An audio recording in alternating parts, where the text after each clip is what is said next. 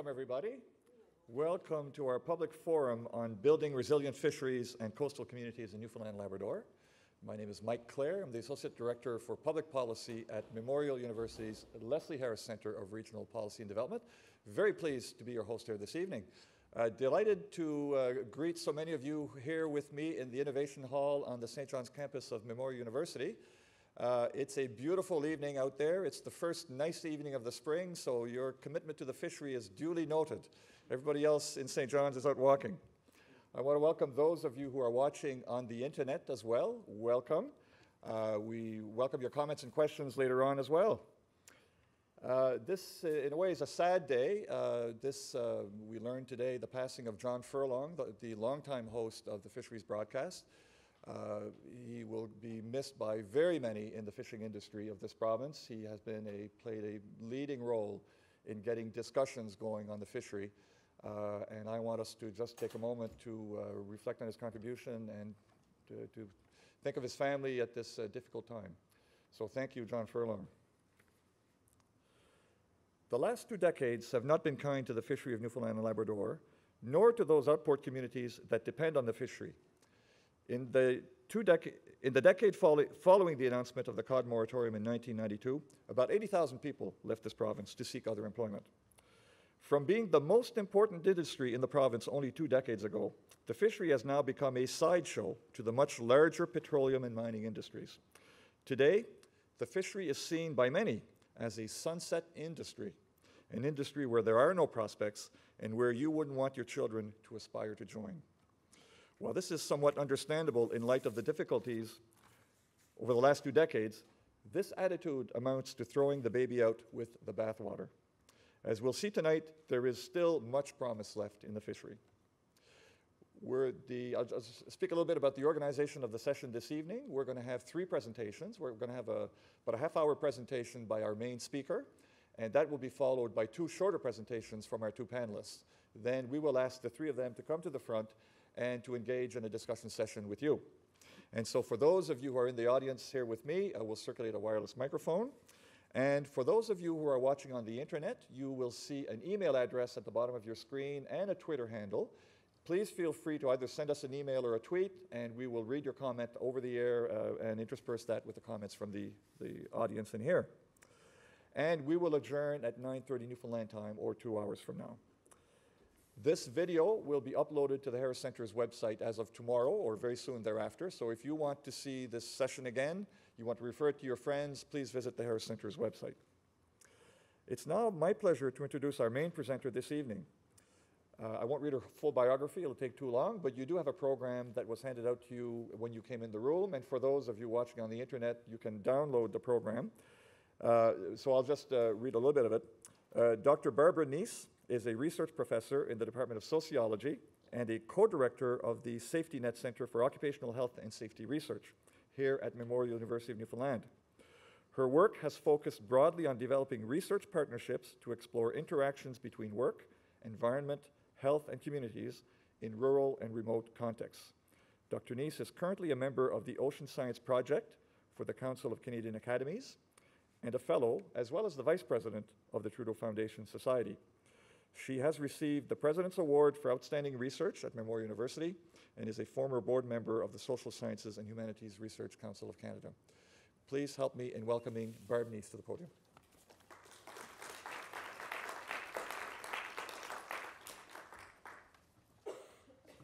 Thanks very much, Michael, and thanks to all of you for coming out tonight. I'm just going to make sure I know how to use this thing. Nope. Okay, it's that way. Okay. Thanks also to the Harris Centre and to Earl and Craig for agreeing to stand up here with me and take on this challenging issue. So tonight we're launching a policy paper entitled Moving Forward, Building Economically, Socially, and Ecologically Resilient Fisheries and Coastal Communities in Newfoundland and Labrador. This policy is the last major initiative of the Community University Research for Recovery Alliance. This was it was a 5-year initiative that's now a 7-year initiative that used community-engaged research in West Coast Newfoundland fishery-dependent communities to help to identify ways our fisheries could realize their full ecological, social, economic, and cultural potential.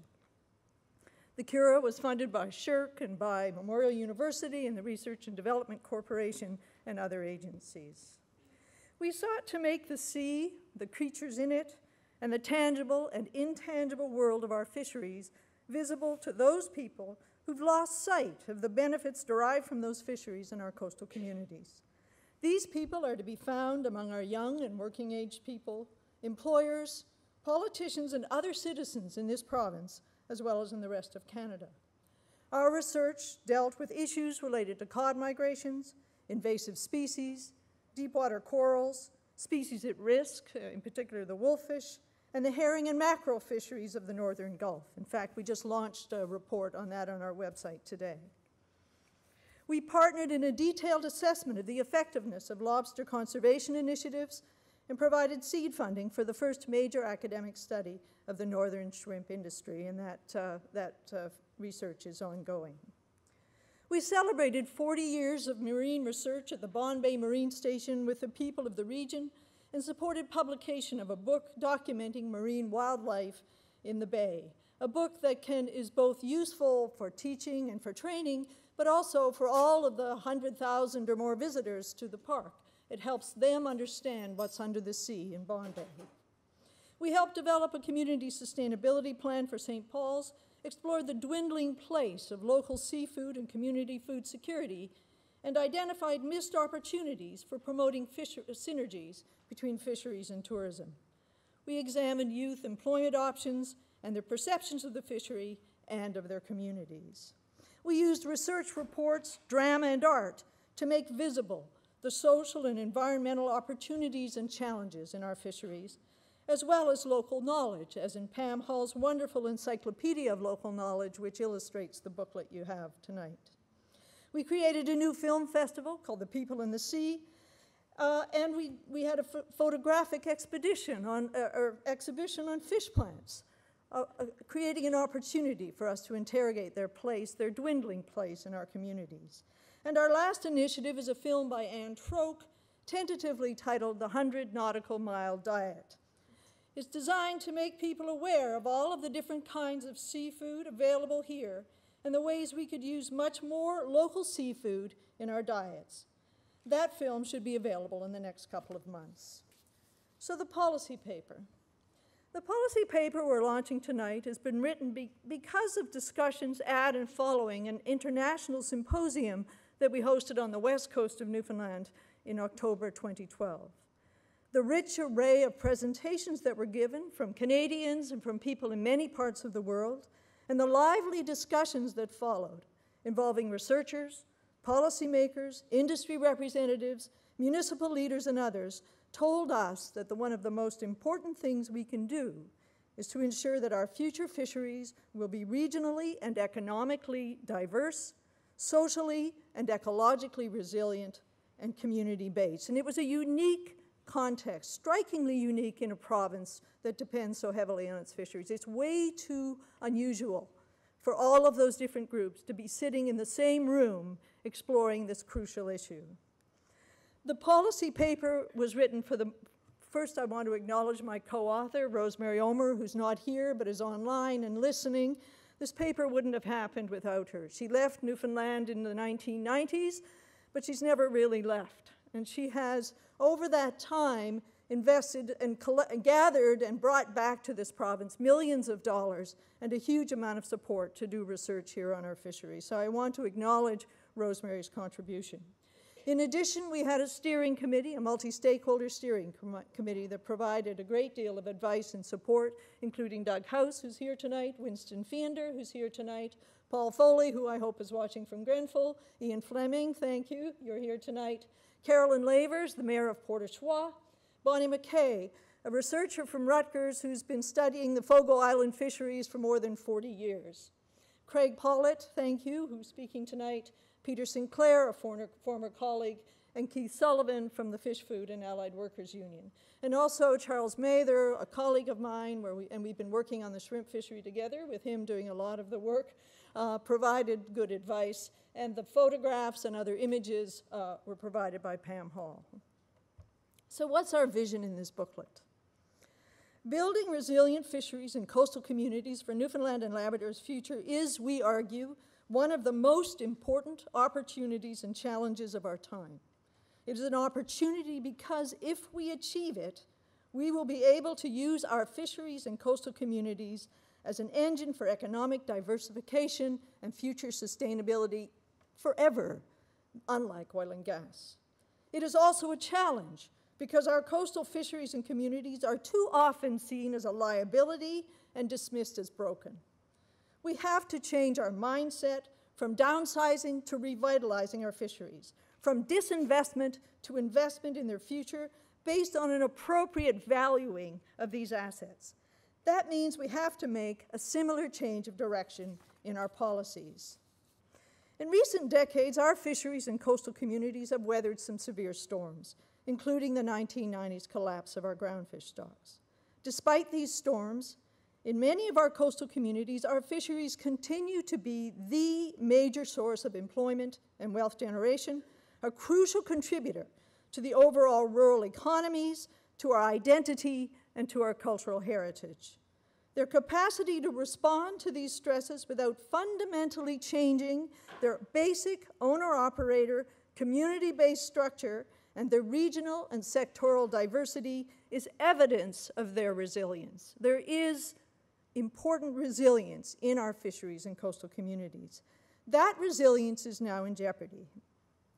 First, it's vulnerable to unfounded claims that our fisheries are broken, and the best way to fix them is by turning fisheries quotas and licenses into commodities that can be bought and then sold to the highest bidder.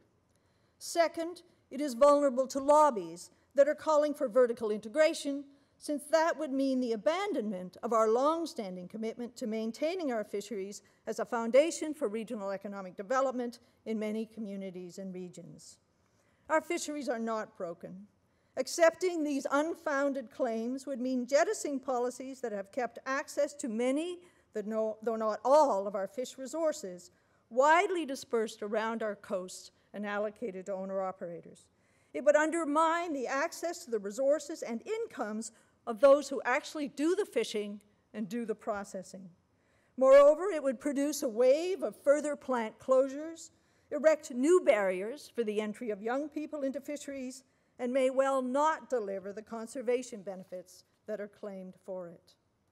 Our research, like that of many other researchers globally, showed us there is no panacea that will automatically ensure our future fisheries are sustainable, profitable, and equitable, and we think all three are important. No magic wand can be waved to ensure that they contribute substantially to regional economic development and community food security into the future. It will take hard work, a collective drive to balance all of these diverse objectives as we revitalize our fisheries and coastal communities, and the place to begin that drive is with appropriate policy. So we put together a policy paper. That's not what you have. What you have is a booklet that has a very short summary and our recommendations. In behind that is a 100-page, substantially researched policy paper. And that background document is available online at the Cura website. In that document, we have 6 chapters. The first chapter looks at contemporary fisheries and coastal communities. The second takes on this question, are our fisheries broken? The third focuses on the strengths of our fisheries and coastal communities. The fourth talks about the real vulnerabilities that we think exist. 5 is the recommendations, which you have in the booklet that we've given you. And for those of you who are online, that booklet is also available on our website. And then 5 basically is a conclusion, what's at stake and why. So what are the real strengths in our communities and fisheries? Over the last decades, and despite huge challenges, we've sustained diverse fisheries that balance vertically integrated corporate enterprises in some areas with strong inshore and nearshore owner-operated enterprises and onshore community-based processing in other places.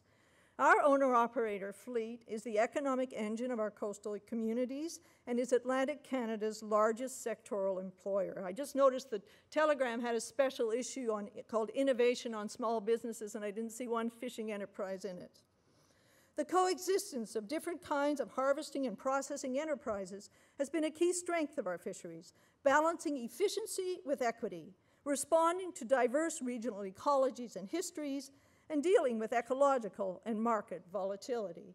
And this just gives you a sense of the kind of ecological and fishery diversity that I'm talking about. When we listen to the government talk about our fisheries, or we listen to discussions often on the broadcast, we hear about 4 species: shrimp, crab, cod, lobster, maybe we would hear about that. But these are the landings from 1998 to 2011 in 3PN, a small part of our fishery off the southwest coast. More than 50 species. And in fact, no shrimp, no crab, a very, very different fishery than we would find if we did the same regional breakdown of species landed in another part of our province. And I want you to keep that diversity in mind as we move forward. Other real strengths. Although not perfect, the structure of our fishery has helped to develop fisheries that are by and large competitive and that generate substantial wealth, while also anchoring a good share of it in fishing households and fisheries-dependent communities and regions. We have the best trained fish harvesters in the country. We have huge investments in fisheries and coastal infrastructure. We possess strong local and professional knowledge of fisheries, including the results and insights of a major national and provincial investment in scientific, and by that I mean natural and social sciences and humanities and engineering, all different kinds of knowledge, huge expertise and capacity here. The federal government, despite its challenges, has played a vital role in terms of stewarding Canada's oceans, and it's a signatory to key international agreements and has in the past created some strong policies that supported our fisheries. We have strengths, too, in our provincial level governance. We have institutions like the Professional Fish Harvester Certification Board and the newly formed Fish Harvesting Safety Association. The 2011 Coastal and Ocean Management Strategy and Policy Framework is significant, and the province has done important reviews of processing and harvesting and marketing options. The province's minimum processing requirements have helped ensure much of our seafood is landed and processed to some degree in the province, and its quality assurance program improved the market returns for snow crab. We produce high-quality seafood that meets international quality and traceability standards. Our aquaculture industry is both a strength and a vulnerability, but one strong area is mussel production, recently certified as organic. We have some excellent examples of innovative policies that have supported important initiatives that have contributed in substantial ways to the resilience of fisheries and coastal communities in Newfoundland and Labrador. And just 3 examples from the shrimp fishery work that we've been doing: the Labrador Fishermen's Union Shrimp Company, without which I do not think we would still have a fishery on the Labrador coast; SABRI, the St. Anthony Basin Resources Initiative, and the Fogo Island Co-op. Just 3 examples. Other strengths include the Fish Food and Allied Workers Union. It plays a key role in ensuring a substantial amount of the wealth that's generated from our fisheries is used to support people living and working in coastal communities. It also plays a key role in terms of linking all of those fish harvesters and plant workers who are widely dispersed across this province into a complex governance system dealing with often very remote bureaucrats and scientists. We have large, internationally competitive, vertically integrated companies that are well linked to international markets, some of them doing very well. We have some small processors, not enough, serving regional and niche markets. And we have a growing global demand for seafood and an anticipated growth in key resources looking forward to 2050. The projections are quite astounding in terms of what they expect to happen to global seafood markets, which basically those are all of those assets that belong to us that are off of our coasts. They are going to increase in value in part and unfortunately because food production in many parts of the world is going to decline due to the effects of climate change. So given these strengths, the real criticism that should be leveled at our fisheries and coastal communities, instead of the claim that they're broken, is basically that they are undervalued. We undervalue both the living marine and coastal natural resources of our fisheries and the capacity for effective governance in those communities. We undervalue the stewardship that is carried out on our behalf by the people living in those communities. We undervalue their innovative capacity and the innovation that they've done, and we undervalue the wealth generation that they are responsible for. We also undervalue the culture and legacy of our coastal communities and their relationship to the fisheries in the ocean. Our fisheries and coastal communities are vulnerable to policy failure because they are seriously undervalued by all levels of government, and I would argue by all of us. They're also vulnerable in other ways. The vulnerability of our communities and fisheries will deepen if we do not shift our emphasis, and this is a main argument in this paper, from downsizing, reducing the number of people in the industry and the number of plants and the number of enterprises towards revitalizing our fisheries and coastal communities. These are, and will continue to be, if we value them, the backbone of the nature and essence of Newfoundland and Labrador. Another vulnerability I've already mentioned is the claims by industry leaders that fisheries are broken and require fundamental change, including the widespread introduction of individual transferable quotas and the removal of barriers to vertical integration. And in Chapter 2 of the policy paper, we look closely at the record of ITQs and vertical integration in other parts of the world. And basically, the picture is not pretty. We cannot, based on that review of the research, expect ITQs and vertical integration to deliver the things that the corporate leaders have been claiming they will deliver.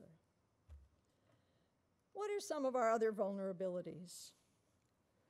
There are vulnerabilities in our marine and coastal knowledge and governance. We do not understand enough about many marine species and ecosystems that support them in order to have the basis to adequately assess how they are now and how they will be in the future, particularly under climate change. We're already seeing the effects of climate change. We're already seeing it play itself out in stock assessments. Well, you know, the water temperature's changing, there may be more of those, and when we have scientific uncertainties, then those uncertainties about what's going on in climate change can really have an impact in terms of our capacity to make appropriate judgments. There has been inaction or limited action on ecosystem-based management, marine protected areas, biodiversity protection, and habitat protection. We did a study on deep-sea corals in the Cura. We identified, using fishermen's ecological knowledge and science, a possible coral bank off the west coast of Newfoundland and Labrador. To my knowledge, there has been no follow-up on the identification of that feature under the water or any movement to protect it. There's limited provincial engagement in coastal and resource management, and sadly, the Department of Fisheries and Aquaculture is seriously underfunded and getting worse. It has lost 40% of its budget in 2 years. The diversity of expertise within DFA and DFO is too limited, in our view, to deal with the complex challenges and opportunities that come with developing policy to enhance the resilience of fisheries and coastal communities. There are no, in any meaningful sense, social scientists inside the Department of Fisheries and Oceans. And again, the range of expertise in these departments is way too narrow. The industry also has vulnerabilities. Despite its strength, it continues to be focused on the mass production of a relatively narrow range of commodities that are derived from a few species and are destined for export to a relatively small number of countries and buyers. We could be, but we are not, significant players in the new niche markets that are opening up. We have not taken full advantage of possible geographical and special fishery product branding and marketing featuring unique products from the area. And there are regulatory and other barriers to enhancing synergies and thus the potential for employment, research and development, and wealth generation within fisheries and between fisheries and other sectors, particularly tourism. Our communities are also facing very severe vulnerabilities. They're faced with population decline, the loss of fisheries from their economic base, a process that could accelerate. They're also threatened by the weakening of minimum processing requirements, which could accelerate that decline. There are issues with the long-term viability and intergenerational transfer of our owner-operator fisheries and many of our onshore plants. It's not clear who's going to take over these enterprises, and the labor forces and the owners are aging. And these are the most significant means we possess to anchor fisheries employment and wealth in the province. And then we have, as I've already indicated, both climate change and ocean acidification, and we must not forget about ocean acidification. We also have the erosion of the place of seafood and community food security in the province. We're eating McDonald's, we're eating Tim Hortons, we're eating Robins. Are we really eating seafood? And in particular, the absence of regional government or regional mechanisms to support regional economic development and promote synergies across sectors. And the most crucial, the most recent development that happened while we were working on the CURA was the elimination of the regional economic development boards. They may not have been perfect, but they were finally, after many years, getting actively involved in fisheries issues and bringing together a broad range of stakeholders to start looking at these issues and to have the carpet pulled out from under them and from under those communities, I think, was devastating for those communities. So our vulnerabilities will deepen, we argue, unless we shift our emphasis from downsizing to revitalizing our fisheries and coastal communities, which are, and will continue to be if valued, the backbone of the province. To do that, we need a policy framework that can act as a roadmap to this end. And our recommendations are an attempt to set us on that road. They're not a full roadmap, but they're an attempt to get us started. So what kinds of recommendations have we got? We have an overarching recommendation that speaks to the point that I just made. Basically, the federal and provincial governments, the FFAW and industry, should continue to shift their emphasis. And again, it's a shift of emphasis. The industry has been downsizing. It will continue to downsize. The question is whether we've reached some kind of critical tipping point where it could well, in some regions, go too far, too fast. By developing and implementing a policy framework with revitalization as its core objective. What do we mean? We're saying revitalization. What does that word mean? Let's just sit with that word for a minute. To give new life or vigor to something. That's what we're talking about. Recharge, regenerate, rejuvenate, renew. Investment, creative thinking, innovation, support is what we're talking about. We're talking about a future that is not just a smaller version of what we have today.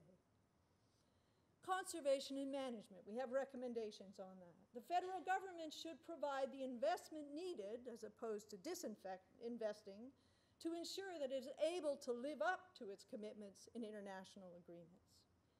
And the province should increase its capacity to participate as a major stakeholder in fisheries science and management, particularly as these affect coastal communities. We cannot afford to not be more actively engaged as a province. We recommend also, from the point of conservation, the establishment of a network of coastal community observatories throughout the province, speaking to the ecological and economic diversity that I talked about at the beginning. It's not adequate to have a policy for fisheries that is a blanket policy for the province. To have thinking for fisheries and research for fisheries that is a blanket way of thinking for the province.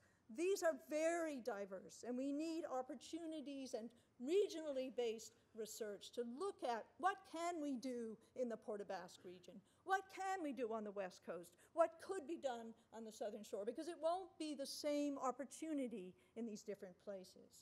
And the mandate of these observatories should be community engaged, multidisciplinary problem-solving research. with training and value-added activities on top of that. And this is an example, this was the vision of the Cura. This is what we tried to achieve with the Cura over 7 years using the Bonne Bay Marine Station. And as we wrapped it up, we wrote a report with a future vision for how this could be sustained at the station. And it isn't, and it doesn't have to be, hugely expensive. It is a huge opportunity. We're underutilizing our university resources, and we're underutilizing the resources like the station that are in coastal communities. Recommendation 4 and others. The new policy framework should include a carefully developed strategy for supporting the viability of small and medium-scale owner-operator enterprises, retention and enforcement of the policies that protect them, including the fleet separation policy and the policy around controlling agreements. And fortunately, at the moment, the federal government is supporting those. And then balanced and coherent policies arrived at through transparent processes.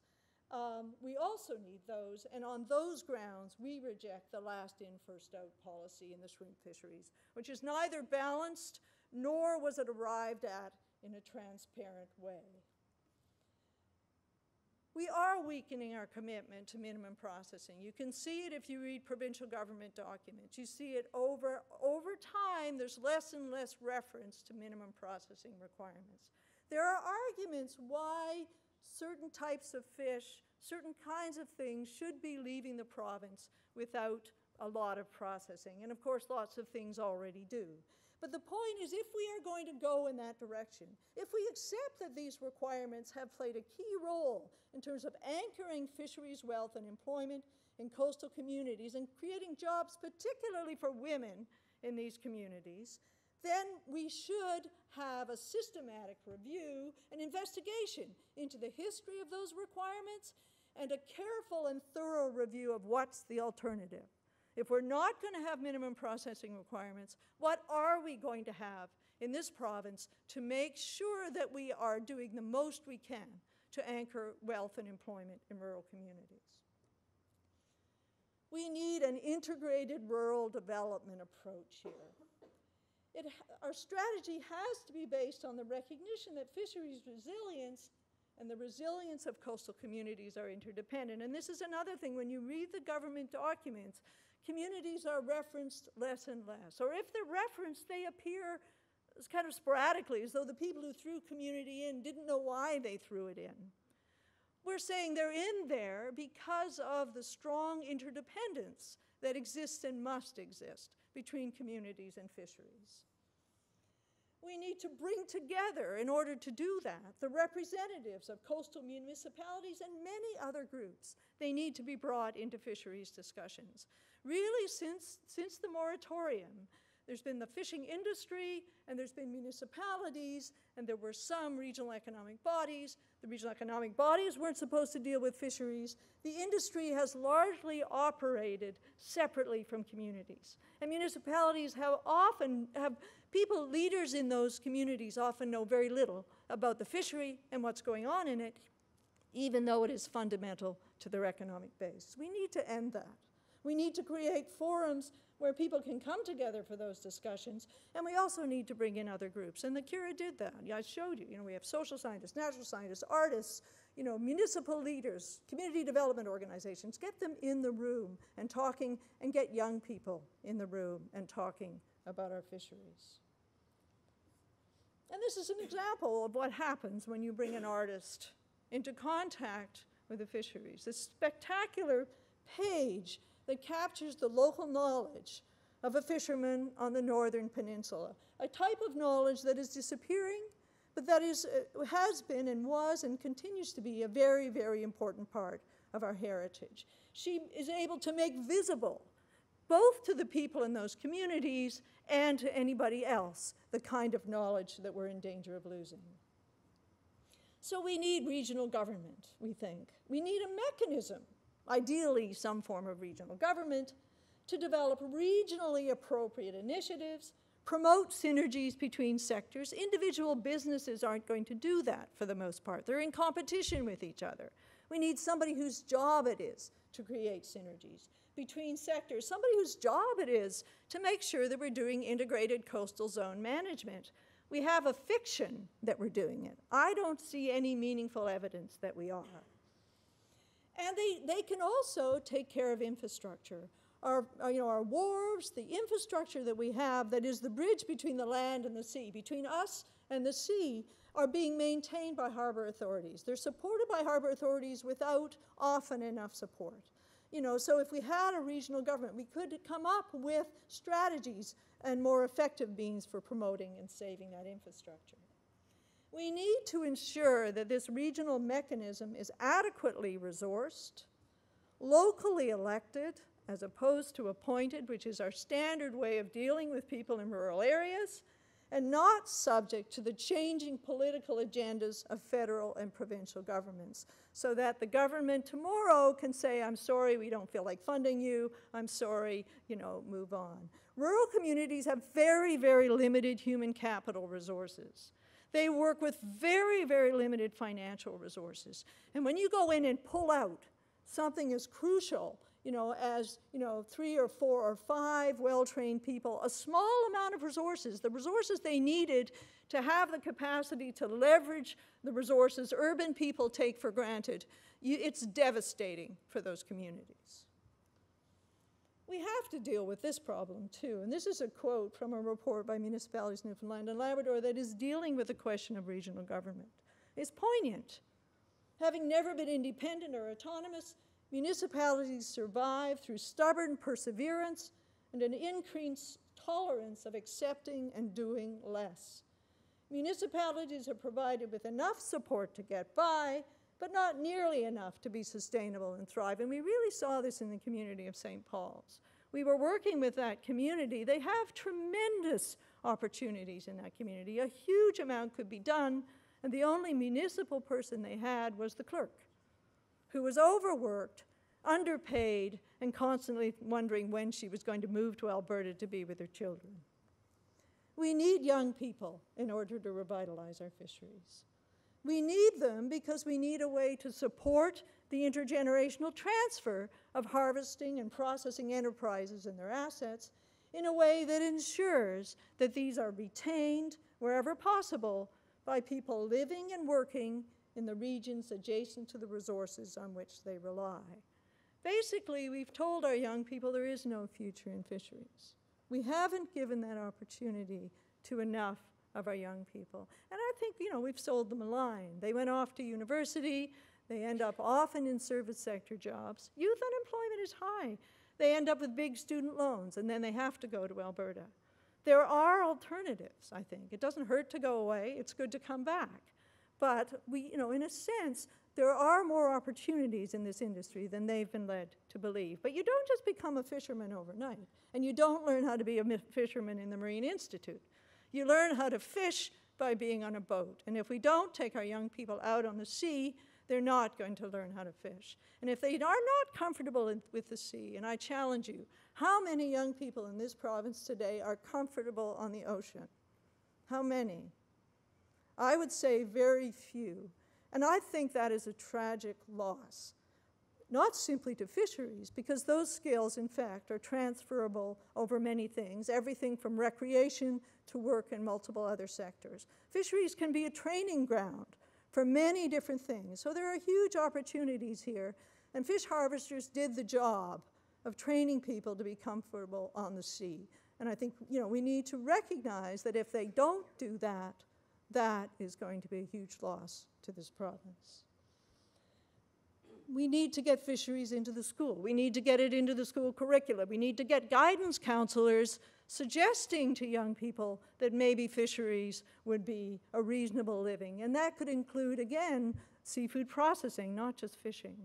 Seafood processing workers in this province are skilled workers. Many of them are very well trained, and they have dedicated their lives to this industry, often at great personal cost to themselves. And we need processing workers. We need those skilled processing workers. Many of us do not know how to fillet a fish. Most of us, I would say, do not know how to deal with seafood appropriately.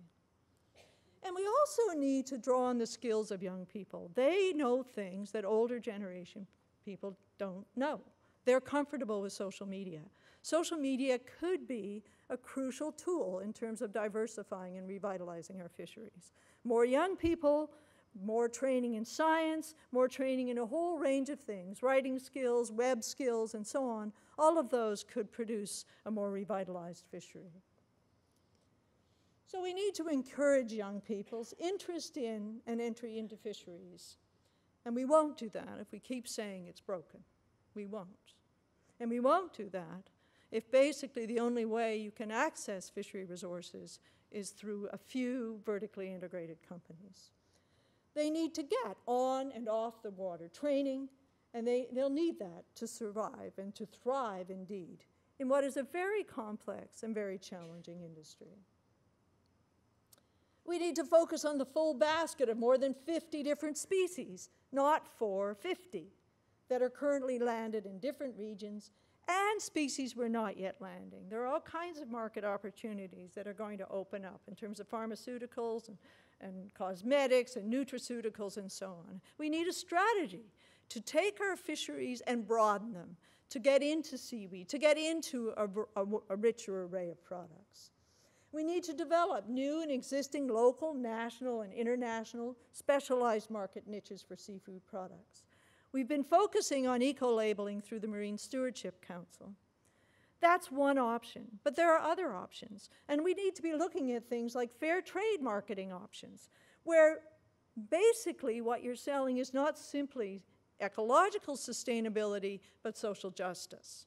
We have the basis for being able to market our seafood products based on the structure of our industry using a fair trade label if we go in that direction.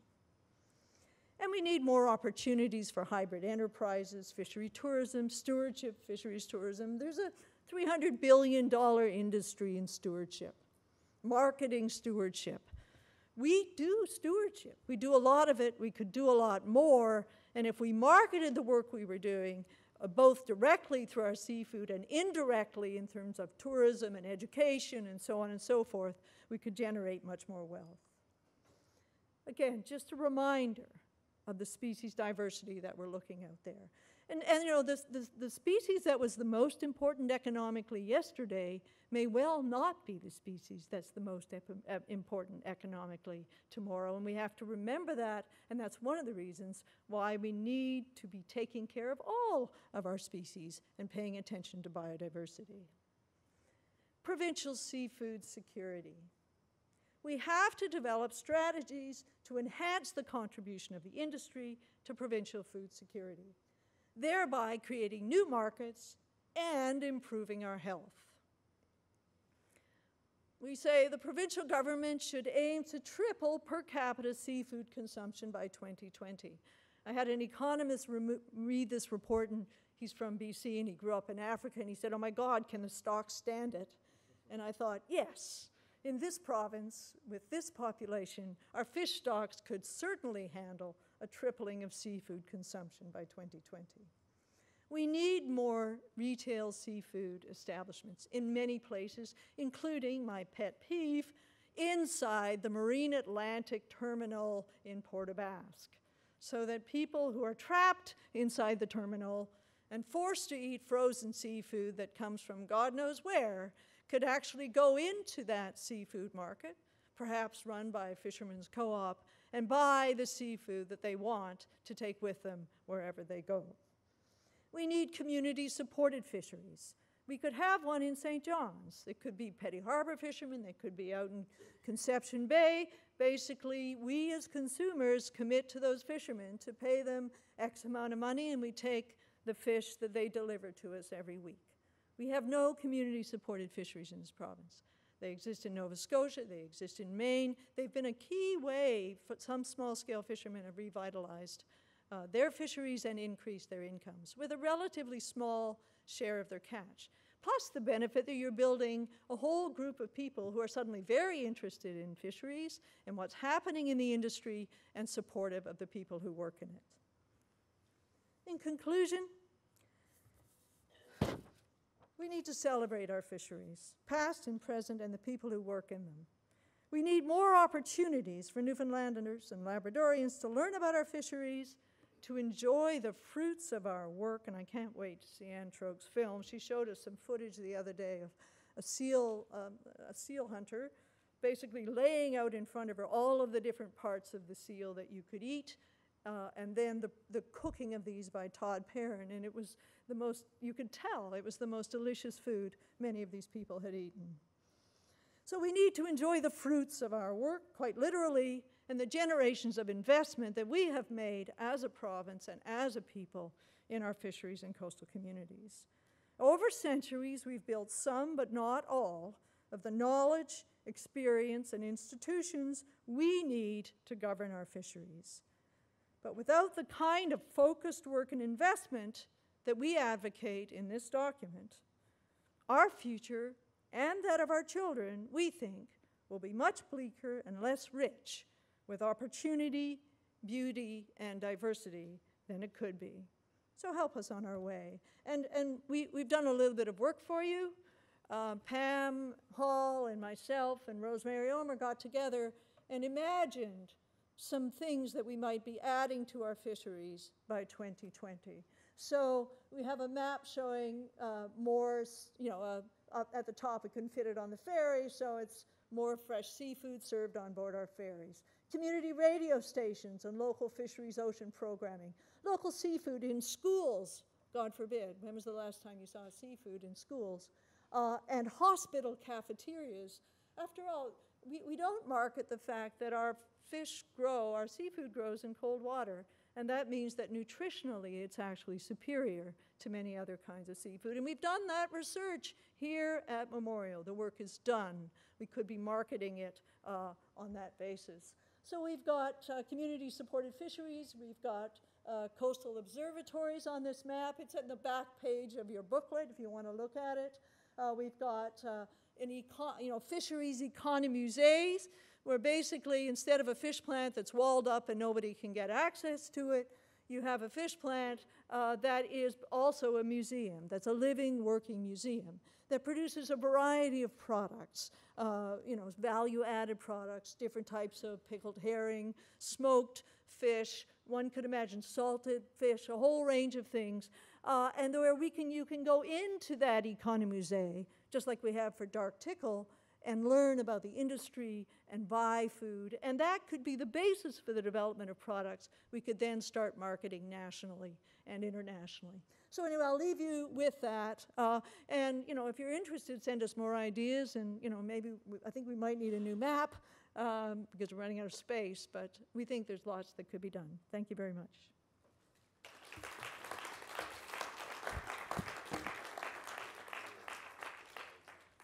Thank you very much, Barb, for your excellent presentation on a wonderful report. I don't think there's any aspect of the fishery that you don't address in your report, and I know there's many more recommendations in the report, so I urge everybody to read it and to help move something forward. So Barb and her team have started something, and those of us who are interested in revitalizing the fishery, there's work for us to evangelize this work. I now want to bring two presenters, one after the other. I'll introduce them both at the same time in the order in which they will be speaking. And again, as before, there's more information about them in the program, but I think they almost need no introduction. But having said that, I'll give one anyway. Earl McCurdy has been president of the Fish, Food and Allied Workers, the fisheries-based sector of the Canadian Auto Workers Union, one of the founding unions of Unifor in Newfoundland and Labrador for the past 20 years. He took over as president of the FFAW less than a year after the federal government closed down the cod fishery on the East Coast, throwing FFAW members out of work in what has been described as the biggest layoff in Canadian history, and requiring a dramatic rethinking of the fishery, the union, and rural Newfoundland and Labrador. He will be followed to the podium by Craig Pollitt. Craig is the CEO of Municipalities Newfoundland and Labrador, the collective organization representing provincial municipalities in the province. He plays a leadership role in lobbying and advocacy, as well as policy research and development.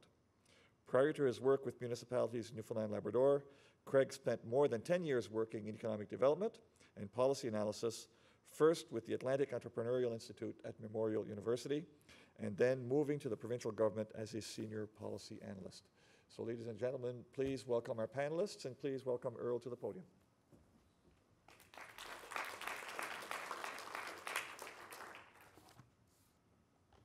Well, thanks, Mike, and good evening, everyone. Don't you hate it when you're going out to make a presentation and you squeeze in some time to put some notes together and then you go and leave them on your desk when you leave in a hurry because you've just been working on shrimp negotiations all day and you're trying to gag down a bit of supper before your presentation. But anyway, I'll do the best I can with it, I guess.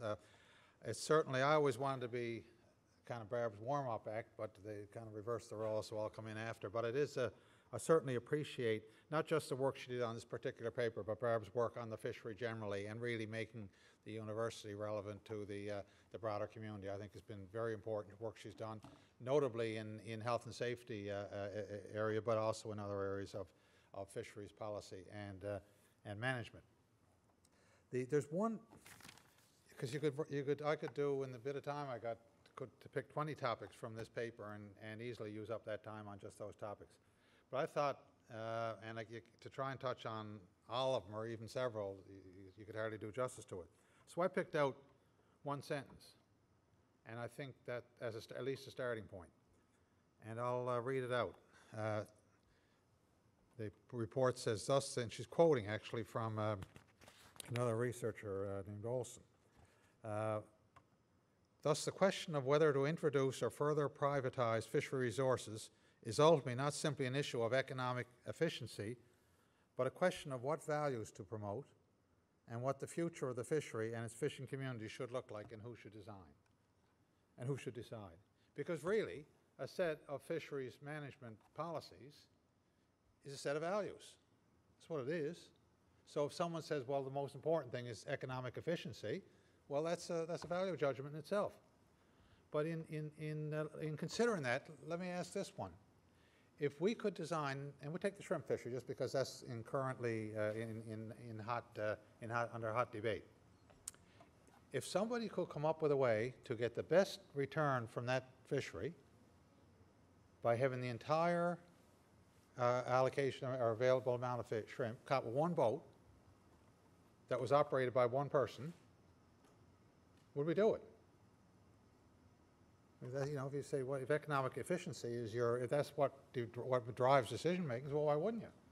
Except then you'd say, well, what is the benefit to our society of that? Other than if you happen to be that one individual, you probably might do okay. But other than for the other 519,999 others of us, or whatever the number is, what benefit is there?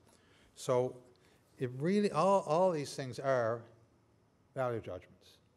And they should be based, one would think, on some kind of set of principles. And we don't just sort of say, well, here's our policy. So witness the conversation about the so-called LIFO, last in, first out policy, which is described by some as if it were, at the very least, like a kind of a cornerstone of the Magna Carta or something, if not from, brought down on tablets from the Mount. But the fact of the matter is, I would challenge not only everybody here, but the minister who wrote such a disingenuous, or someone, she didn't write it at all, somebody put her name on a very disingenuous letter that puts her in a bad spot in terms of the debate that will follow. I would challenge them, show me in a DFO document where LIFO is defined. Just show me the piece of paper that says here LIFO means as follows, because I've been able to find it. Show me in the Integrated Shrimp Management Plan where LIFO is defined. Now, the words are there, but they could be, there's 101 different ways you could say we'll apply a policy to LIFO. But really, the value judgment that we're coming down to in the shrimp fishery very quickly, because there's a very significant change taking place in the ocean, which has sweeping consequences. They're different, but probably just as sweeping for our province as the change that took place that gave rise to the Northern Cod moratorium. There was 30 years of water cooling in the years leading up to the moratorium. 30 consecutive years, essentially, of the temperature going down. And since 1995, we've had, we're pushing 20 years of the temperature going up, basically. Well, that has major consequences. And so we are going to have, not only we have less shrimp this year than we had last year, if Jimmy the Greek was taking odds, Jimmy would say, you're going to have less shrimp next year than you got this year. In fact, in the nature of how biomass estimates are done, using multiple years surveys, it's almost a certainty that the next year's biomass estimate will lower and we have to do it less. So the choice is, it's not just some esoteric alleged policy with a name that lends itself to an acronym. The choice is, will offshore license holders, many of whom have at least some, if not a majority of their bases in countries other than Canada, and certainly other than Newfoundland and Labrador, will they take priority, or will Fogo Island survive? That's what it's down to. Fogo Island, we continue as we're doing it, and go on the next 2 years with no change in how that LIFO policy is run. Fogo is in as dire a threat of being finished every bit as much as it was in 1969 when the Mon Extension people went in and started the Fogo project, or 68, whenever it was. Not only Fogo, St. Anthony, Charlottetown, various other Twillingate, those communities are under real threat. So how we manage, or how, we're not just talking about some, it's not just some, a couple dollars more this way or that way. We're talking about a very significant policy decision. I was certainly pleased to read in the paper that our fishery is not broken, because the only thing that gets on my nerves more than people telling me, well, the future of the fishery is, like the fishery is finished, or it's only a minor industry and stuff like that, is when people whose policy decisions really make that a threat are the ones who then say, well, sure, the industry you got is no good. Well, maybe if you hadn't made such stunned policy decisions, we wouldn't be in the fix we're in. But the fact of the matter is, take the shrimp alone. Since that, Fred Mifflin, unheralded Fred Mifflin, who's probably best remembered for getting caught by Cameron when he locked himself out of the room and couldn't make a quick exit, he made big changes to help the fishery in this province, and I'll give him credit for that. He went against the absolute determined opposition of his own department in opening the door to the cooked and peeled shrimp fishery in this province.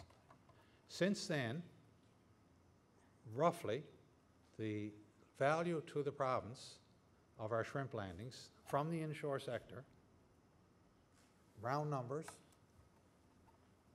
$2 billion. Now, think about that figure. That's the figure when Premier Williams came down the escalator at the airport and said, we got it. We got it. What we got was a $2 billion improvement in our deal on the offshore. And in that 15-year period or so, since that was, and that's roughly the amount of money that the shrimp fishery has put into Fogo and Twillingate and Charlottetown and St. Anthony and Port au Soir and Anchor Point and community upon community I could name off in our province. So we have to, we're in it together. Craig's group, the municipalities are really, and I was really pleased to see the mayor of Grand Falls and the mayor of Twillingate, to name a couple. The mayor of Port au Soir just a few weeks ago was at a podium with her on the Northern Peninsula, to see them stand up and publicly recognize and speak very eloquently to how dependent their community is on the new dollars that come over the side of a fishing vessel, because that's what generates the economic activity in those little towns. And think of all over the years, some are harebrained schemes, some were, I think they're all various kinds of projects aimed at saying, how can we create or trigger economic activity in those little communities? And most have been unsuccessful for the simple reason that they weren't really natural to the situation. And the one industry that can kickstart that economy and that we should be proud of is our fishery. So it is refreshing to read a report that recognizes that. I'll just touch real briefly on the issue, the privatization issue, because I get sick of reading that, well, if you really want the key to stewardship of our fish resources is to privatize it, so then people own it, and then therefore they're going to take better care of it. Well, as Joe Friday used to say on Dragnet, just the facts, ma'am. Let's have a look at let's look at historical fact in this regard. In the 1990s, in an era in this province of despair and desolation and soul searching, 14 ground fish stocks, I think that was number 14 or 15 ground fish stocks were placed under moratorium in this province, representing that We had all those big plants that employed hundreds and hundreds of people on the south coast gone, obliterated. 14 stocks placed under moratorium. Some of them still are 20 years later. Others are just a piddly little fishery. Very few of them have bounced back to health. Now, if the privatization, i.e. putting in property rights, ITQs, is the key to good stewardship, then how do you explain that every single one of those 14 stocks was managed, at least in part, and in some cases entirely, with an ITQ program? I mean, the reality is that neither ITQs nor competitive fishery, by and of itself,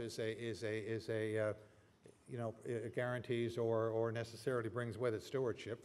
There's really, that's almost a separate question. But I look at, on the other hand, if you look at a fishery in the eastern seaboard of North America, right up to and including our province, where there isn't even quotas, let alone transferable quotas and all the trappings that go with that, it's lobster fishery. And that fishery, with just input controls, like pot limits and stuff like that, has actually grown almost exponentially over a period of time. It has its ups and downs. It doesn't steadily go up, it goes up and it goes down, but it's been a steady performer for a long, long period of time. Small level here because we're on the northern extremity where it survives. So you know, I think what we have to do, we got a big challenge going forward. Probably the biggest one is how we manage the intergenerational transfer. We've got a bunch of baby boomers. A few of our colleagues are here tonight, see, who are, you know, getting near the end of their working life. Many of whom are desirous of moving on. Some have somebody else in the family to pass the enterprise on to, a lot don't, because the kids have moved on to something else.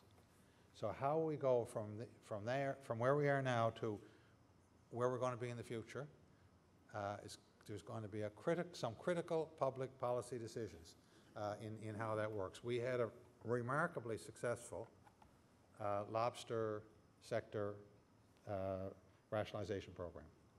It was not driven by a goal of having fewer people in the fishery.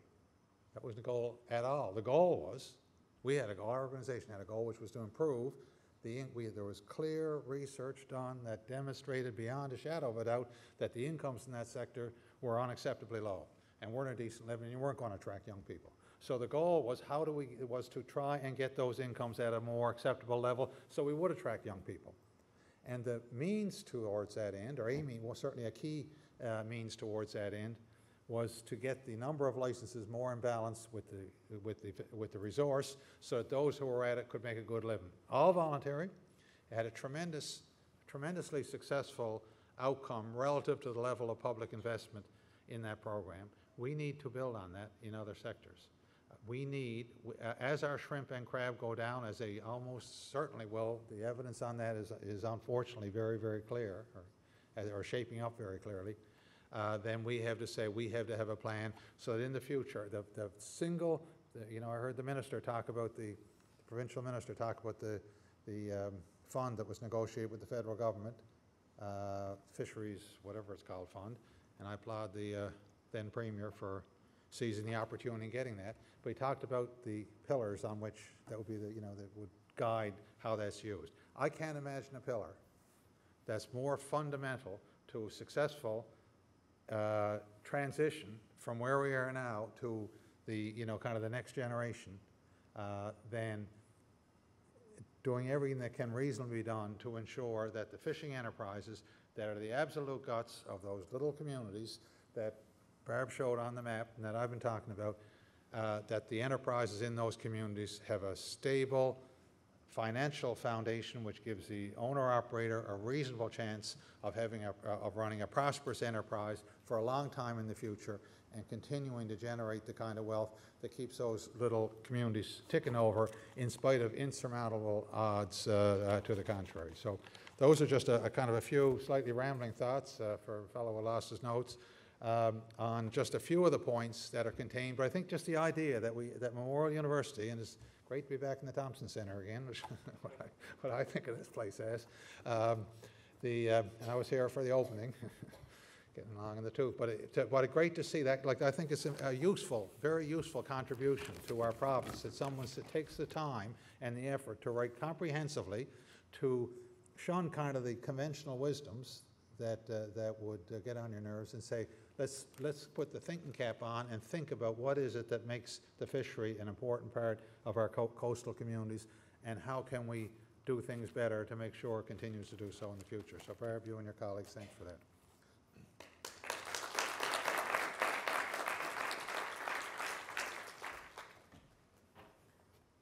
Good evening, everybody. I have my notes on an iPad, and it occurred to me when you talked about losing your notes that my battery might die. Should be the modern day equivalent, I guess. I want to thank Mike and Rob Greenwood and the team at the Harris Centre for asking me to be here tonight. I spent most of this week talking to the media and generally angry people about appointing youth to democratically elected councils. It's nice to spend an evening talking about something that is far less controversial in our province, the fisheries and regionalizing municipal government. And I want to thank Barb and her team for doing just an outstanding job on a piece of research that, I mean, I know nothing about the fishery, but I know when I see that somebody understands what we need in regional government and governance in this province, and it's in that paper, and I'm really happy to see that. I want to talk about, sort of riff off of three things that Barb and her team talk about in her paper, that being planning, integration, and she doesn't really call it this, but I call it power.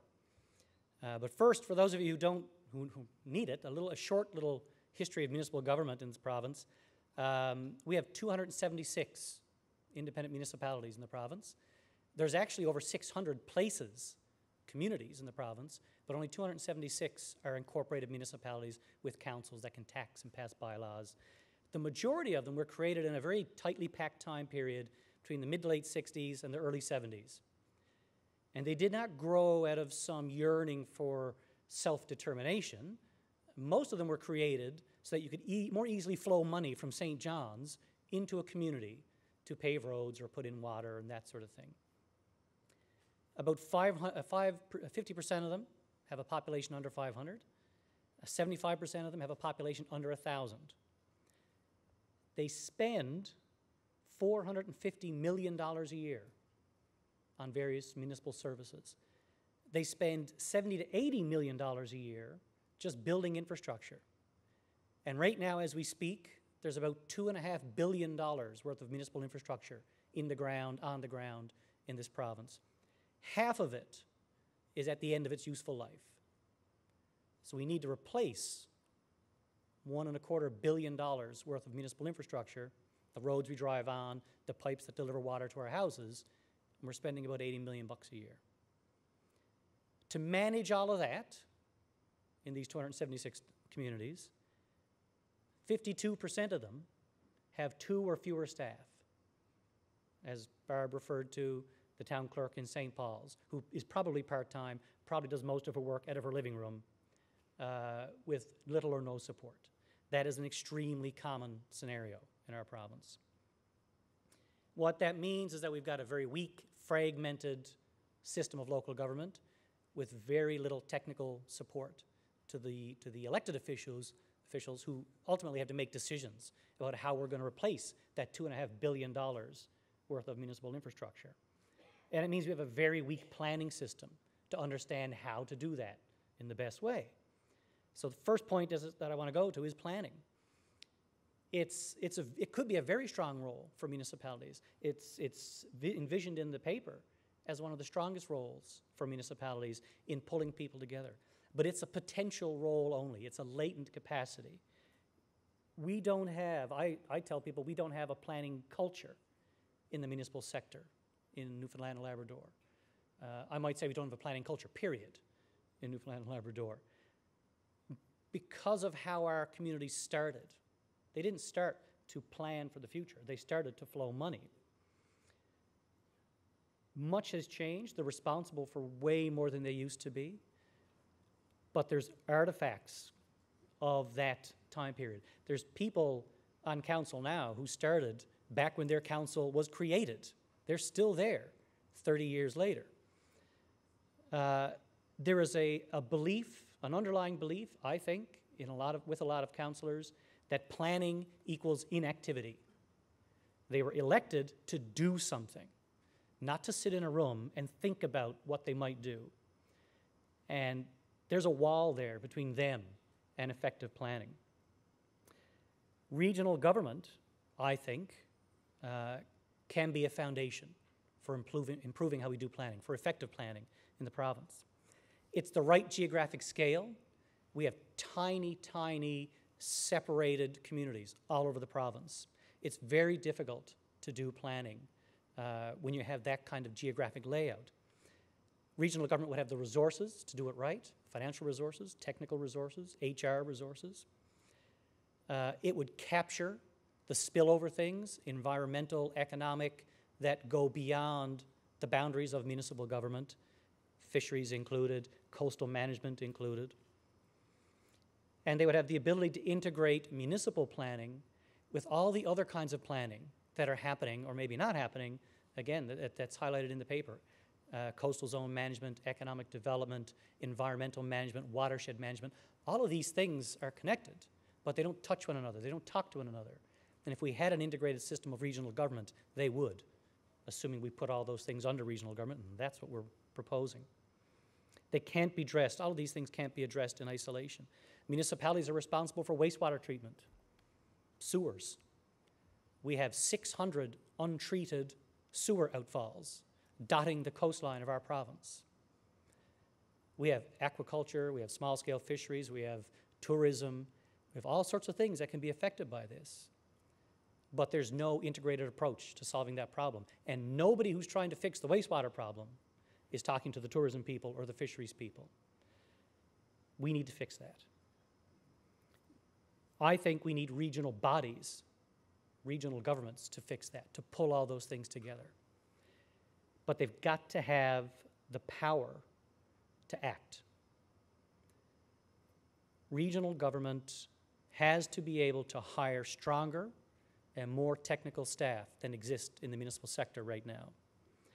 They've got to give the elected officials who make decisions better advice, provide better capacity, and I think regional government will represent a stronger political voice.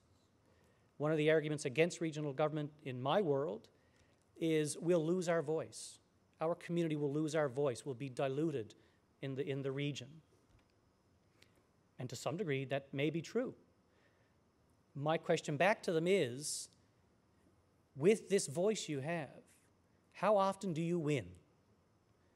When you're up against the provincial government or the federal government or a big company, how often does your voice win for you? Never. It almost never wins.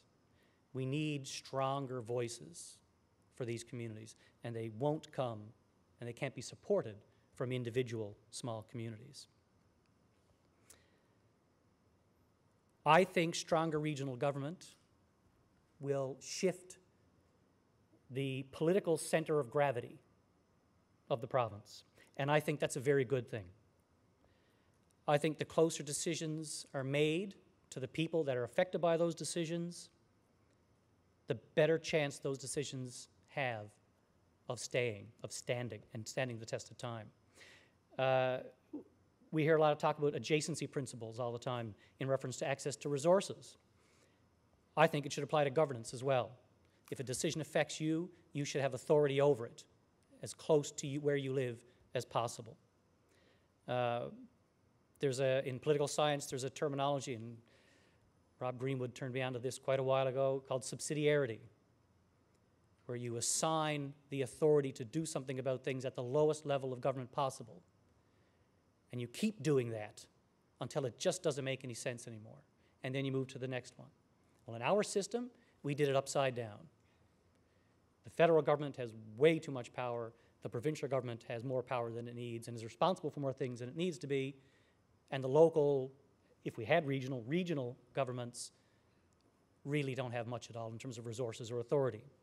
But they're the ones who make decisions that most immediately impact people's lives and how well a business or fishing enterprise can undertake their work. I think regional government could significantly expand the influence that residents have on extremely important issues like fisheries management, and move those things in a direction that is more in line with what they want. So what should regional government be? Lots of folks, when we talk about regional government, will point to Nova Scotia. We don't like the Nova Scotia model in particular. Nova Scotia has a model where municipalities, counties exist to take care of everybody within their boundaries. It's a single sort of tier system. We don't like that system. We like individual communities to continue to exist and have representation on sort of like a joint council that could take on all kinds of planning work and provide land use planning, water and wastewater services, fire and emergency services, whatever services the municipalities in that region wanted to take on, it could take on, and they'd be funded by the municipality. What we're talking about is capturing the democratic legitimacy of local government and giving it a stronger regional life, allowing residents to use a much stronger tool to affect change in their communities. There's no reason why, once created, a properly resourced regional government couldn't play a significant role, and I mean a really significant role, in fisheries policy and management. In fact, I think it could do that and a lot more. As Barb mentioned, in terms of demographics, we're running out of time. In my world, in the municipal world, average age of councillors is in the mid-50s and getting higher. We have maybe 15 to 20 years to completely and utterly change our system of local democracy, to start over again and make it work. Bad decisions about our lives are being made too far away, and that's only going to change if we change the tools we use to make those decisions. Regional government is one tool we can use for that change, and I think we need to wield it before it's too late. And I really thank Barb and her team for raising that as a strong tool in your paper. I really appreciate it. Thanks very much.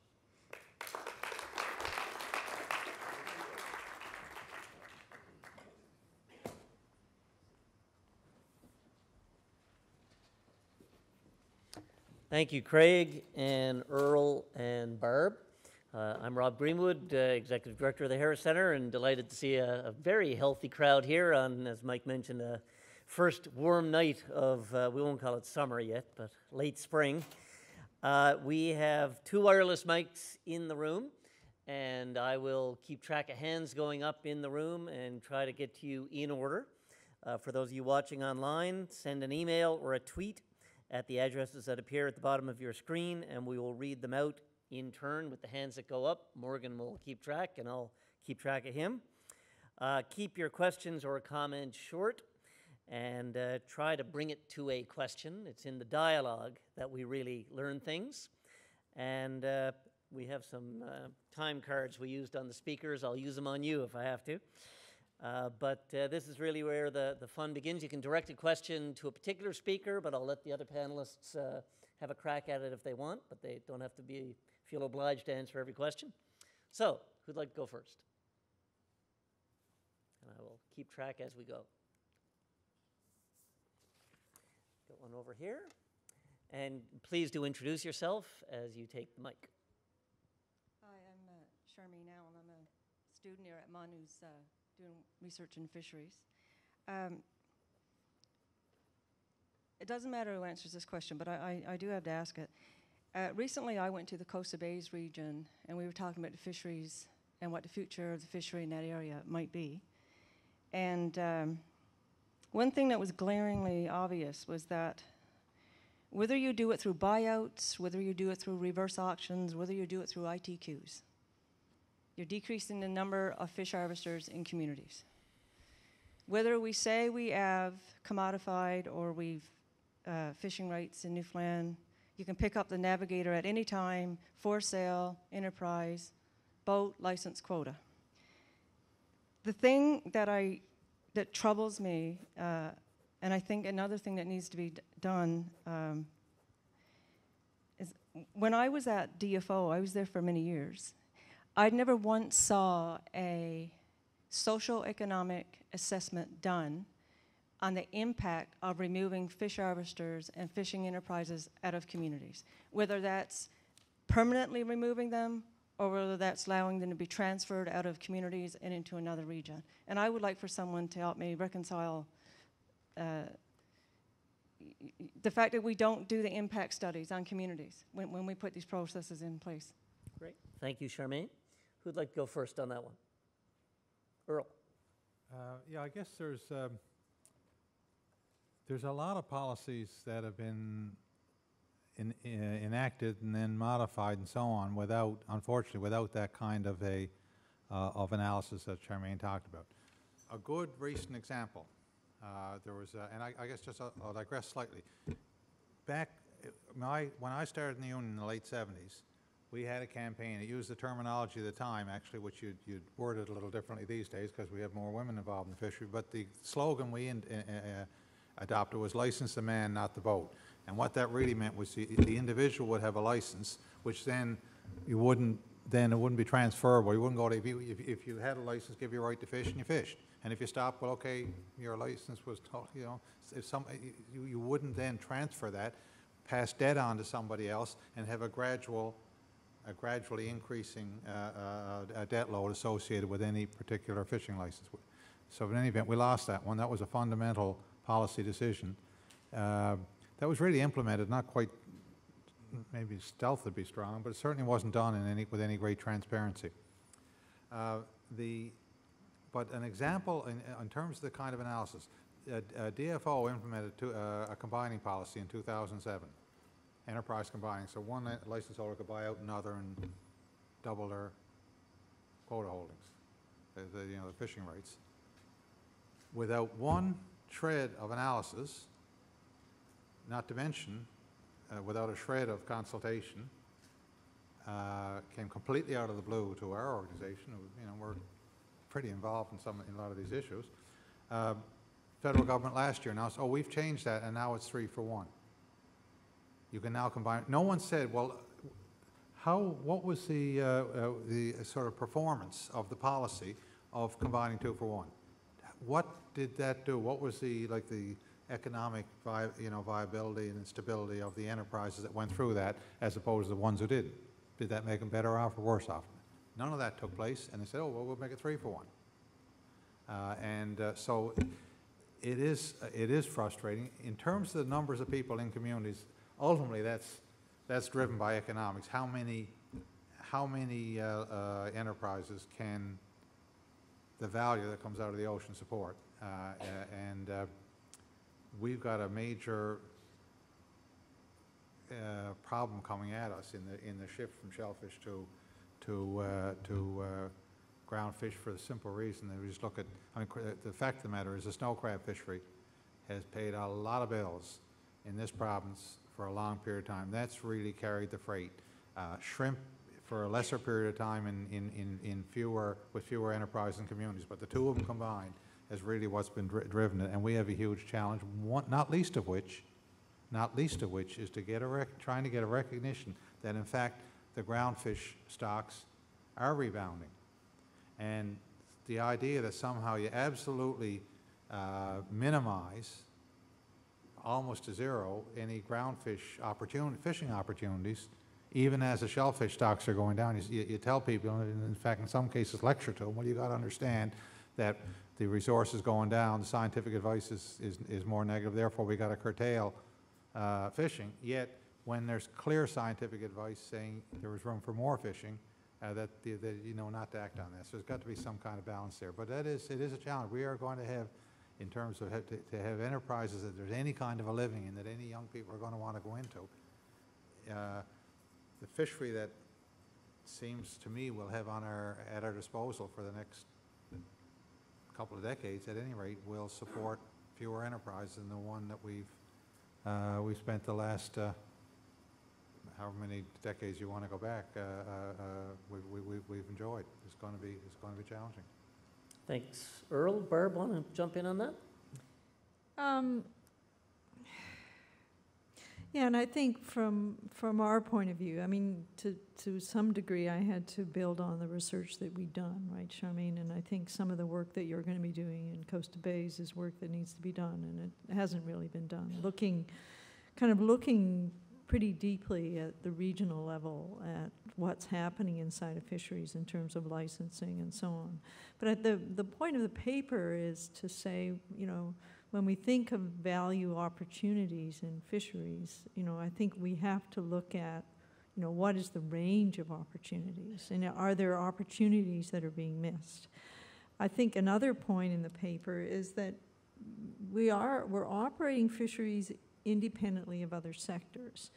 And I think in some places there are opportunities for certain kinds of hybrid enterprises. Now, I know there's a strong history of kind of anxiety about that, right? So school teachers are taking over fisheries and so on and so forth, right? But again, how can we get some of these hybrid enterprises, and they may be co-ops, or they might be different kinds of mechanisms where we can add value to what's coming out of the fishery, and then again try to find a way to maximize the assets that are there and anchor them in those particular regions. So I mean, I share your concern about some of the things that you're describing. I mean, when we were doing research on the West Coast, we were looking at the impact of the moratorium in places like, say, the Bond Bay area. And there had been a substantial decline in the number of fishermen. They were down to 14, and then they went down during the Cura, right? So, you know, that's a fairly substantial fishery in that area. There's a very good seafood retail market. There is a fish plant. You know, how many harvesters could that region support? And again, our concern was that, well, maybe we'd end up with no harvesters in that region. And then when we looked at community food security data, people were saying, well, when we asked them, where do you get your seafood? And they get it from people in the industry, right? So they get it from fishermen. So if you get your seafood from fishermen and there are no more fishermen in that region, then where are people going to get their seafood? You know, and do they, you know, they have to go someplace else? And is that going to affect local consumption? And is that going to affect your opportunity to use the fishery as a basis for economic diversification in those regions? So these are, the point I'm making is that there are questions that we think need to be asked. And I think, you know, the union right now is, I think, doing really interesting stuff with the halibut fishery. You know, that showing that you can generate quite a lot more value from that fishery by managing it in a different way. And the halibut fishery, I think, can be a key part of enterprises, and a much better part of enterprises than it was when it was managed. You know, it was a 24-hour or 10-hour or whatever fishery that dumped very high-value seafood onto the market in a very short period of time.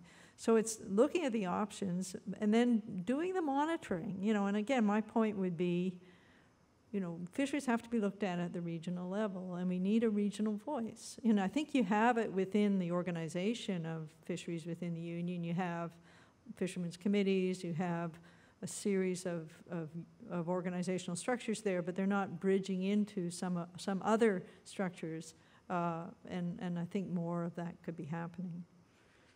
Thanks, Barb. Craig, I'm doubting you're chomping at the bit to jump on this one, but... Well, on the point of socioeconomic assessments, I mean, I think one of the fundamental issues there is that the voice from the region that should demand that is too fragmented, too weak, can't organize itself to do it. And we need, as Barb just mentioned, we need that integrated regional voice. Not just a voice, you need resources, you need policy analysis, you need research in the region that would either force that assessment to happen or just do it and then force somebody to respond to it.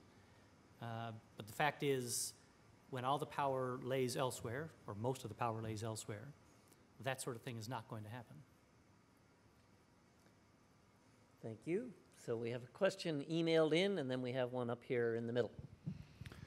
Rosemary Omer sent a question for Craig and Earl. Are there ways in which the FFAW and municipalities, Newfoundland and Labrador, could and would wish to get together on regional planning and restructuring, or are there obstacles to this of which we are not aware? Thank you, Morgan and Rosemary. And who'd like to go first on this one? You go ahead. Go ahead, Earl. You go ahead and I'll tell you wrong. Actually, I think there are issues on which we can, and from time to time have, not as much as we should have, I believe. But for example, when I arrived tonight, I said, Craig, have you guys got any, the municipalities, Newfoundland and Labrador, got any forums coming up at which we can have someone come in and talk about and provide some, kind of detail and background of the changes that are taking place in the industry and what they mean for communities. The shrimp one being an example, the regime shift in the ocean and the consequences of what all that means for our communities. And I think that there is value in our two organizations doing that, at least on an issue-by-issue basis, if not more systematically. I think the only real barrier, number one, yes, there's lots of opportunities, and there are venues, there's research we can do, there's events we can do together, there's advocacy work we can do together. The challenge, getting back to the point of integration, is that organizations like ours have our own silos. We have demands on us to get certain things done for our members. And delving into the fisheries for a municipal organization is a very interesting prospect. And I'm sure delving into the municipal politics world for a union or a fisheries organization is an interesting prospect. So the only real barrier is just treading carefully and making sure we do it properly. But there's certainly, you've only got to read the paper to understand that, yeah, there's massive opportunities for our organizations to work together. And we have in the past, and I'm sure we will in the future. It just, as Earl said, it's been on an ad hoc basis, piece by piece. Barb, want to jump in on this one? Well, just there was something that didn't get into the policy paper because I ran out of time.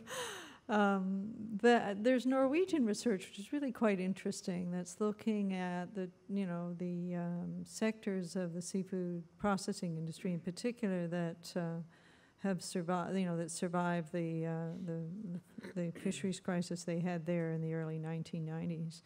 And one of the interesting things about the research, first of all, just reading it, there are 500 seafood processing operations in Norway. 500. There's a lot. They have a Raw Fish Act there that basically was a mechanism for limiting vertical integration. But there are lots of different operations. They're doing lots of different things.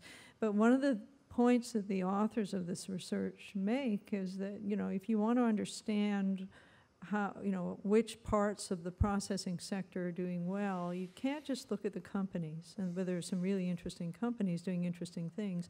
You also need to look at the community, and they, in some of their communities, they might have 10 different processors operating. Their population isn't huge in Norway, right? It is a big fishery, but so I keep thinking, we're down to, in many cases, one plant per region. So where's and if that plant is only doing shrimp, or it's only doing, one or two species, then where are the opportunities at the community level across the sector, for kind of value added coming in from the community context? So so that's part of what's I'm really struggling with this. Do we really need fewer processors? I'm pretty sure we're down to one in the entire Port aux Basques region. That's not good for those fishermen, because it means they've got one buyer basically, and I don't think it's good for the region. The two processors who were there were really quite different processors. They had different values. They had a whole different orientation. I think we really do need to look at, again, kind of look closely at this, and again, we've been focusing on, we've got excess capacity. But capacity is a complicated thing, right? And part of your capacity is community, it's social networks, it's sharing opportunities, it's looking, again, for ways different groups could work together, to do more with with what they have, or to do something new that they haven't done before. So again, I think we need to look at this Norwegian research, but we also need to think creatively. You know, would we be better off, again, with 2 or 3 different kinds of enterprises in a region, doing different kinds of things, than, particularly when you've got diverse fish landings? Because otherwise, most of what you're landing is getting trucked out. It's going someplace else. And maybe it doesn't all need to do that. Thanks, Barb. Got a gentleman here in the middle. You can introduce yourself, and then we'll go up to the one after. David Decker with the Fish, Food and Allied Workers Union. Yeah, just on Barb's point, I guess, yeah, too much capacity for what model, right? And all according, I guess, what model you look at for what, you know, where you got too much capacity. I think in this province, I think one of the things that have happened to us is with this old wealth from oil, which we all know is temporary. I think, you know, if we're not careful, through that could be, you know, or could be, the reality is could be our downfall. Because the oil will, eventually in terms of disappear. We'll have to eventually be left in terms of with what brought us here in the first place, which is the wealth from the sea. And we don't, in terms of use the wealth from oil to, you know, look at and reinvent our fisheries, reinvest in our communities, build these resilient communities that depend on the fish. And I use an example, I guess, is Iceland, right? Before 2008, I think you really look at Iceland, I think Iceland was really losing its way. And if you listen to, and we get, you know, yearly contact with the fishermen's organizations in Iceland where we meet once a year. And all the talk before 2008 was really the financial empire in Iceland was taken over. They were really the financial wizards and all kinds of, in terms of financial deals they were putting together. And driving the economy was the financial empire, right? And fish had sort of got lost in the shuffle. And after the collapse, they were left with fish. That was it. And since that time, if you look at it in terms of what they've done, because they, as a society, were forced to look at it, it was what they had, and they were either going to make it or break it on fish. They've done a tremendous job of increasing the value of that fishery. Tremendous job. They're basically utilizing, I think, up to 97% of even, like a codfish now, they're utilizing 97% of it. You know, their development value everywhere. They're putting in, within 36 hours, putting this fish into the U.S., fresh fish into the U.S., creating tremendous value out of it. And right now, for instance, they just a few months ago, had people from New Zealand go into Iceland and look at how they're doing their fishery, because where's New Zealand? New Zealand, and I quote from an article, is totally dependent on leased foreign vessels and cheap foreign labor. That's their fishery, which basically in terms of being very little into the economy, right? In terms of look at Iceland, in terms of what they've done is just remarkable. And the last point I say here is that the fishery has become the glamour industry in Iceland, right? This is an article from Iceland today. There's a waiting list to get into the boats to become fishermen. It is such a high-paid job, we don't need foreigners to do it. Just remarkable what they are because they were forced to do it. So it's time for us, I think, to start, and this is why this conversation is good, it's time to start taking in terms of the money that we have now, which is basically one-time thing, start reinvesting it and start reinventing that, and so that we got an industry that we can pass on to future generations. Great. Thanks a million. Any response or comment on that? Well, I guess just to touch on New Zealand, because I think it's, for those who aren't familiar with it, it's what happens when you let ideology run amok. In New Zealand, they've really had a radical deregulation of the entire economy back, I guess it was probably started in the 80s, or quite some time ago anyway, not just in the fishery, but everything, deregulate everything. In the case of the fishery, what it gave rise to in fairly short order from a fishery was kind of like ours. It wasn't as big as ours, but you know, they had community-based fisheries of a sort there.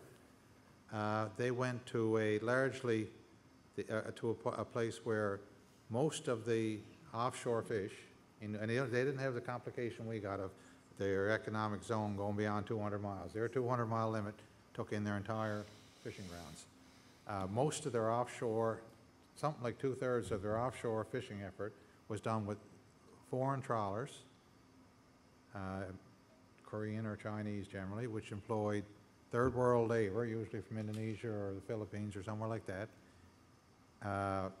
landed the product in China for processing and export to Europe or North America.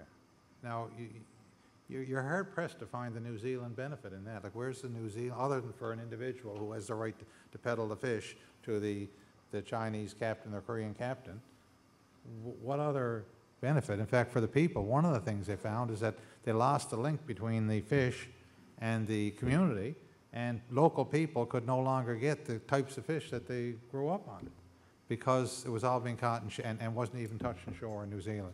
That's where it inevitably takes to the point where it became a matter of national shame to the country that they had a scandal of slavery on board the vessels.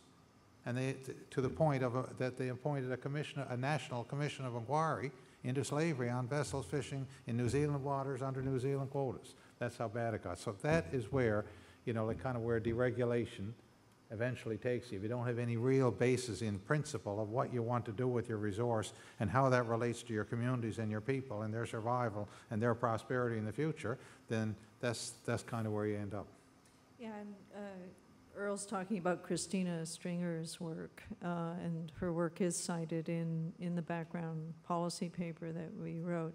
And so she broke the slavery story, but she's also, I mean, again, I had an interesting Skype conversation with Christina when I was working on this. I mean, she was basically, asked to try to find a way to increase the value from the New Zealand fishery that was going back into the New Zealand economy. And so she started to take a deeper look at that. And so there's some other work that she's doing that's also important that's cited in the paper. And really what she's finding is a lot of the processing and almost all of the processing is happening outside of New Zealand. And she suggests towards the end, really, that that even where there are opportunities for innovations, the companies are so heavily invested, basically, in that work happening somewhere else that they'll put that innovation in China or someplace else. It won't actually happen in New Zealand. So, I mean, that's part of the whole discussion of the limitations of ITQs. And on oil, I'll just make an observation. We're spending our oil revenues on health care. We have an epidemic of obesity and diabetes, and those are both diet related. And we have, a major seafood resource. 270 million kilos of seafood came out of our waters in 2012. What is our per capita seafood consumption?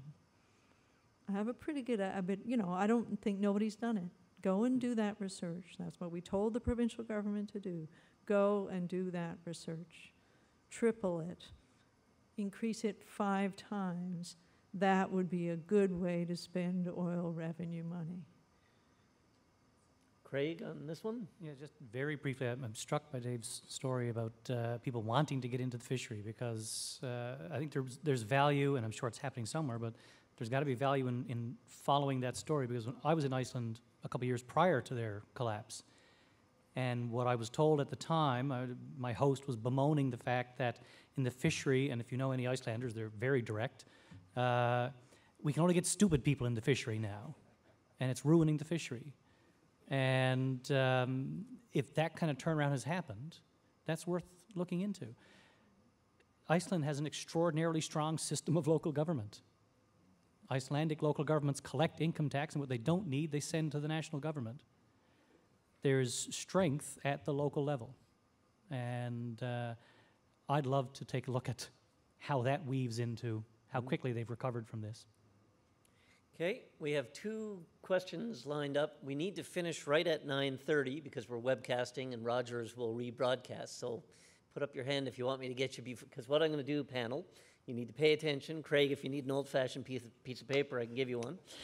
And I'll let Craig go first, then Earl, then Barb. And so you'll answer the next couple of questions and include your closing comment. And that's a good way of ending on time. Just watch. Gentleman up the top, introduce yourself, please. John Michael Lannon, Barb, wondering what sort of numbers, if there are any, on if they decide to go the route they're going and the liability incurred with the closure of rural Newfoundland versus the amount of money we need to invest? It's a two-part question, Barb. And the other part is how much knowledge, from what the potential opportunities are getting to the school kids and therefore back to the dinner table at night. Earl, am I ever going to be able to buy fish off a fisherman in Kitty Vitty? Craig, have you guys looked at generating revenue through small-based utility companies for your regions like they do in the States so successfully? Thank you. Thank you. So remember those questions, panel, and we're going to go here, and then we have another one here. Yes, my name is Fred Windsor, and I'm the Conservation Chair with Sierra Club Canada in the Atlantic region. A couple of things just a couple of observations more than anything else, I think. One is nobody really had any mention of the role of the Federal Minister of Fisheries in the decision-making process, and I think that is crucial.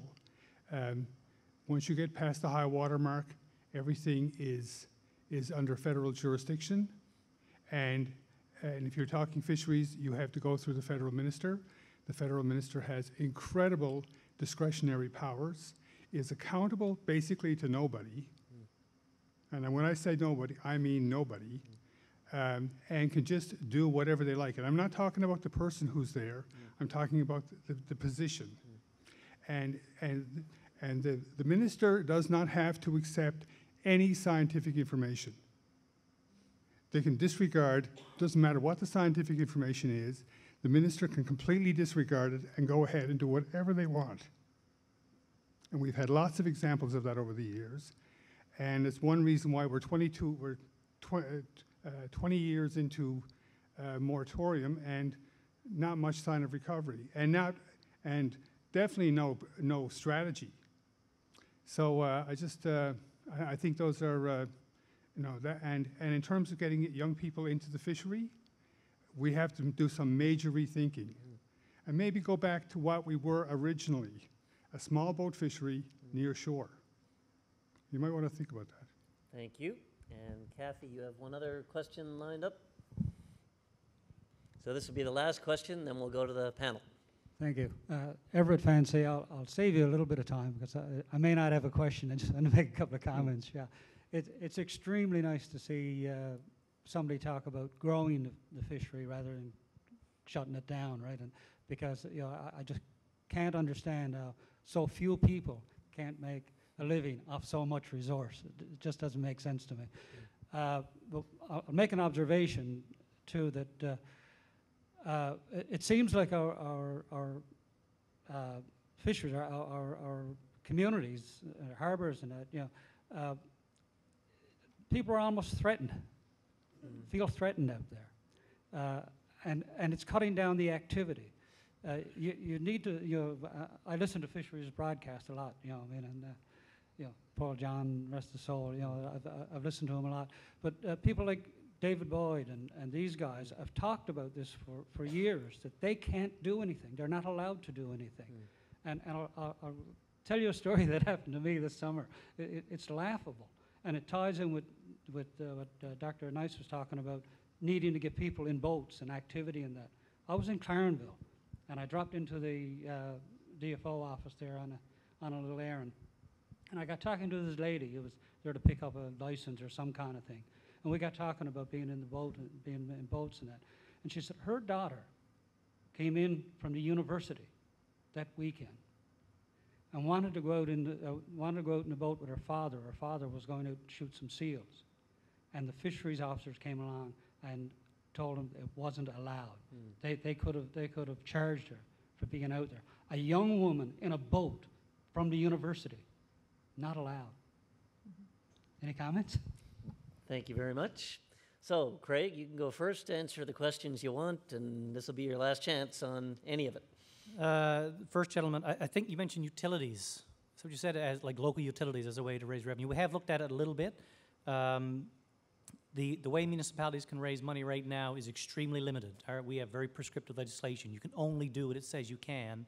You can't do things that aren't listed in the Act. So we've done a little bit of research on that. I'd like to do more. I'd like to work with, I know we've talked to Andy Fisher and others at the university about looking at small-scale hydro and that sort of thing. We do have this issue about who's allowed to have a utility in this province, and that's a bit of an obstacle to get past. We are talking to the provincial government about what we call the fiscal framework, the way municipalities make money. It doesn't work right now. 75% of their money comes from property tax. It's not a really good tax, but they're sort of stuck with it. So we need to broaden out how municipalities make money and just generally free them up to do things. Like I said, right now we're sort of pinned in by legislation. Role of the Minister of Fisheries. We run into that sort of thing all the time in terms of the high water mark and where a municipality is allowed to make decisions and where they can't. And if somebody has something built beyond the high water mark, can you tax them? Not really interested in throwing our resources behind changing the Constitution, but I do believe that, if nothing else, more capacity, more power in the region would be a good first defense against somebody, as I said earlier, far away making bad decisions about us and for us. Thanks, Craig. Earl, questions to address and final comments? Yeah, I guess what I'll try and do, because there's a lot of specific points, but really in kind of address them in kind of general terms. One of the problems, no question, the Fisheries Act confers an enormous amount of power on the minister. Although there was a recent court case that overturned a decision that the current minister made on the basis that it was not in conjunction with scientific advice, but that's rare. I think there's rethinking needed at all levels. I think that the scientists need to rethink some of the ideas and approaches that they have and have to be, I think we have, in the groundfish, we've had, or I'm sorry, in the shellfish, we've had there's been a pretty good working relationship between harvesters and scientists, a pretty good mutual respect. I'd like to see that expand in the groundfish, because so far I haven't seen much evidence of that. I'll just say parenthetically that as the shrimp goes down, there are some armchair quarterbacks that say, look, they screwed up the management of the shrimp fishery. Well, if we have a policy, which we've had, that says that we've got to absolutely minimize any harvest on groundfish stocks and allow the full recovery of those stocks, I'm not arguing against that, but I'm saying when you have that, there are implications on that. If you also say, well, we want to keep the shrimp stocks at where they have been in this historically anomalous period of about 30 years, well then which one is it? Because you can't have both. And if you're saying we're going to allow this cod stock to recover, then you've got to accept there's not a matter of mismanagement that the shrimp will go down. The shrimp will inevitably go down because cod are a predator of shrimp, but quite apart from that, the environmental conditions are much less conducive now to shrimp reproduction, and even if there weren't any codfish there, it would probably still go down. Maybe not quite as fast. So I think there has to be a rethinking from a science point of view. I think some of the policies we have at the provincial level in terms of who can, what are the licensing policies. I think our policies currently were designed, they were designed for an era when we had a whole lot of big factories, is what they were, employing hundreds of people in industrial type operations that were the cornerstone of a number of communities that are basically gone. I mean, those big plants, there's hardly any, even the ones that are left are much smaller than what the bigger ones were a number of years ago.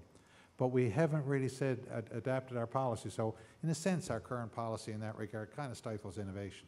If somebody says, I got an idea on a small scale of a little thing I could do that could take whatever species it might be, I take some aspect of it and really run with that in terms of some small scale operation, our current structure doesn't lend itself at all to that. So I think that needs to be rethought. One interesting, on young people, I think we should be, I'm no expert on what's in the school curriculum, to say the least, and my memory is not good enough to remember what it was when I was at it, but I think we need to be doing more in terms of helping kids understand the fishery. Interesting thing happened on our lobster buyout. We had a voluntary lobster buyout, 1,000 license holders. Guess which ones had no interest in selling out whatsoever and held their licenses? The young ones. And actually having a reduction, we went in an area there was roughly 900 licenses or so, and 900 to 1,000, and 270 or so ended up accepting a buyout. What that meant for the other enterprise, when we talked about growing the fishery, they that greatly enhances their prospect for survival in the fishery. So while there are some who left, they were mostly people who were getting close to retirement, mostly, and their leaving opens the door for improved prospects for the for those who remain. So to them, that was a revitalization and a growth opportunity. As to the regulations on why a young woman couldn't go in the boat with her father, I have no idea what thinking would be behind that, but I think what it is a function of, in all too many ways, people are setting regulations in our fishery, and this is probably true of other sectors of our economy as well, who have no real grasp or understanding of that which they are regulating. And that's not limited to federal. That can be at provincial and other levels as well. They just do not understand the nature of what there is that they're setting the rules for. And when you don't understand it, it's only by pure luck if you happen to hit a rule that makes a bit of sense. Thank you, Earl. Barb, response to questions and closing comments. John, I don't have numbers. Where are you? Is John gone? Yep, Oh, there you neither. are. I mean, if there's a weakness in this paper, it's there's not a lot of numbers in it. I realized in some ways when we finished the Cura that the piece of work that hadn't been done, that really needed to be done, was some kind of documentation of the economic contribution of fisheries to communities, and I would also say the economic contribution of community, so fisheries to communities, but also communities to fisheries, because I think we haven't done enough to encourage people to be aware of, who are in the industry, to be aware of the importance of their communities to them. So, but one of the recommendations is that this should be done on a routine basis. You know, that the government should be, you know, if we're trying to make a decision around fisheries management, or trying to make an argument around fisheries management, so you can take the shrimp, the current dispute in shrimp, it would be very, very nice to have the information at our fingertips that says, well, you know, this fishery generates this number of jobs, it puts this much wealth into this economy, you know, it provides this much support for the people in these other sectors, it does this, it does that. And my point is that if that data's there, I don't see it. And you know, it's not obviously available to me. What I see is production value, right? So landed value and production value. But there's no assessment of all of that value added. Now, my understanding is that, I've forgotten her name, the economist at Grenfell, Charmaine. I always forget her name, sorry. Gabriella, an economist at Grenfell, is supposed to be doing that work now for some communities. But it should be done on a routine basis by the province so that information is available. There isn't much information about fisheries in school curriculum. We try to get more information into the school curriculum on fisheries, but it's very difficult to get anything into the curriculum because it has to fit their boxes, basically. They have again, the curriculum is written someplace else. It's written in St. John's. The curriculum is not based in that place and in the lives of those people. And I'll never forget, you know, going to a school in Port-au-Port, a high school, and we were working on eelgrass beds and doing, again, multidisciplinary research, and going into the school and saying, did you know that you have like a major eelgrass bed that's just down the street, and you know, and the eelgrass is a major habitat in a nursery area, and they knew nothing. And they had nothing in their curriculum on marine ecology, nothing, not to speak of fisheries. And I don't think that that's changed all that much, and it's crazy. But it's very difficult to get space in the curriculum, to bring fish harvesters in, to get this kind of information. You know, with the People in the Sea Film Festival, you know, we screen films in the schools, but it's difficult to get in. We had major negotiations to try and